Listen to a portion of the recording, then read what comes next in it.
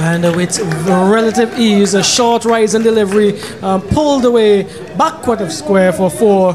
Ambrose is 4. Yes.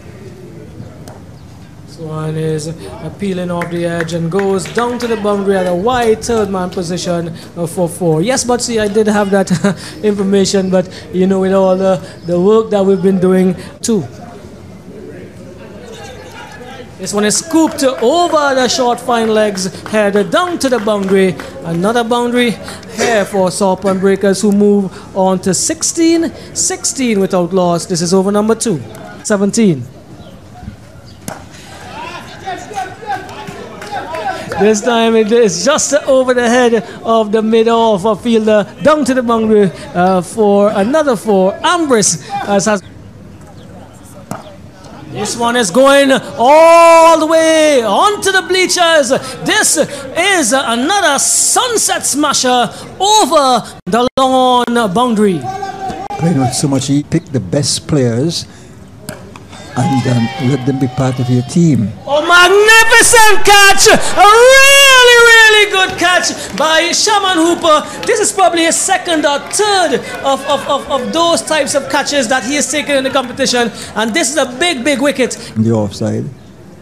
But this has gone in the wrong slot, but the right slot here for I make it DeLon Johnson, allowed to free his arms. He went through the line over the wide long on.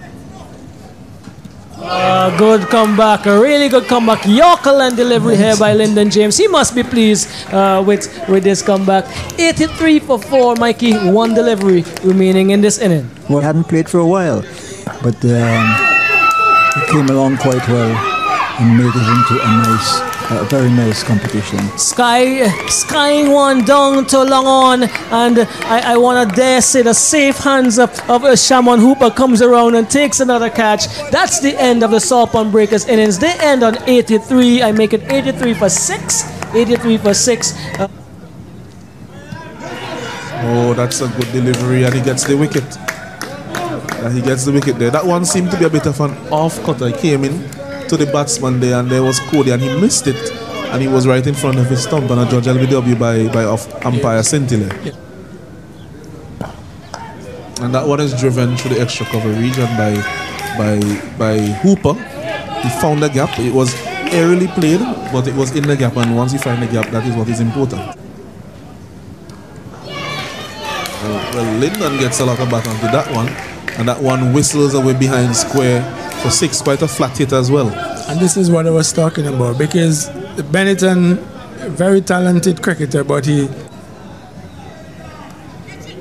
Whips this away. It's going to go into the boundary. That's definitely going to go into the boundary. Ned, a gallant effort, but that part of the surface here, the outfield here, that is really quick. And well, probably moving around just a touch too much. In this case, he was trying to put this into the onside, and it came off of the bat onto the stumps. Matthews is gone. Another wicket falls for the Dagview Explorers. And that's gone for a sunset smasher over the deep mid-wicket boundary. Darren Graves, he has decided that he is going to allow us some excitement at the end here. He goes in the same direction, this time into the hands of Benetton Stapleton, or is it Arnold Thomas? Arnold Thomas comfortably taking that catch and trying to repeat what he did the delivery before.